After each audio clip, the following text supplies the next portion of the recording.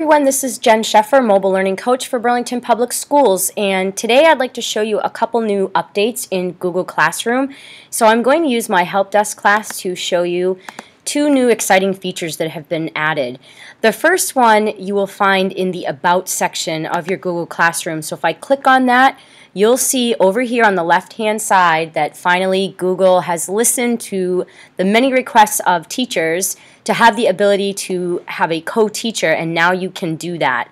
And it's really simple, just like every other piece of Google Classroom. It's very intuitive. All you simply do is click on Invite Teacher, and now I can search for a colleague, and that's going to be Colleen Jenkins. She's going to co-teach with me, so I can go ahead and click on Colleen, and then I can click Next. If I wanted to add more teachers, I could, but it's just going to be me and Colleen, so I'm going to click Next. And then I'm notified that the teacher that I add can do everything that I can do except for delete the class, which is great. So I'm going to go ahead and click on Invite, and then Colleen will receive an email letting her know that I have invited her to co-teach with me. So you can see down here on the left, she's been added, and if I need to delete her for any reason, I can just click on these triple I's and then remove her from the class, and then I'm given the notification that the teacher won't be able to open this class unless I re-invite her. So I go ahead and click on Remove.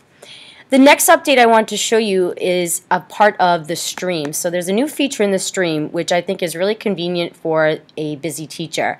Now what we can do as teachers when we're drafting announcements is that we can save announcements and go back to them later. So this is a reminder that now let's just suppose all of a sudden the fire alarm goes off and I have to immediately leave my classroom. You'll notice right here it says Draft Saved. I have a delete button right here if I want to delete or discard that draft, but what I could do is if I wanted to come back to that announcement at a later time, I can click on that drop-down menu and I can click Save Draft. It's going to save it, and then you can see I have this draft right here. I can reopen that and click on, this is a reminder that you have an exam on Friday. Please check the shared calendar, which hopefully Google Classroom and Google Calendar will be integrated, because that's another feature we've been asking for. So if that was the announcement in its entirety, I could just click on Post, and students will see the post in their streams immediately. Great, and I can click on Post. And again, just as a quick reminder, if I wanted to delete that, I can click on those triple I's and then delete that announcement. One last thing I want to show you, this has been out for a little bit now, but I'm not sure if everybody knows about this. This is in the Classroom main menu. So if I click on that and I click on Assignments right here, this gives me a bird's eye view basically of every single assignment for every single class. Now, most of you don't have probably as many classes or assignments as I do because I've been experimenting with a lot of teachers.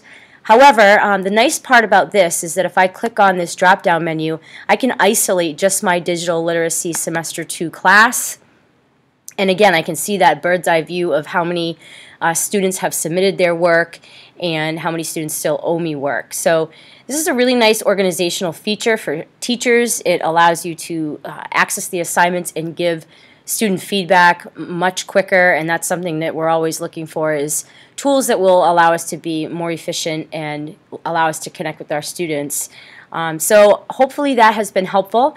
If you're not using Classroom yet, I would encourage you to come to the May 12th How Do I Do That session. I'll be leading that and going over the aspects of Google Classroom that I really think will change the way you distribute and collect work from students using both Classroom and Google Drive. And thank you so much for watching. Have a great day.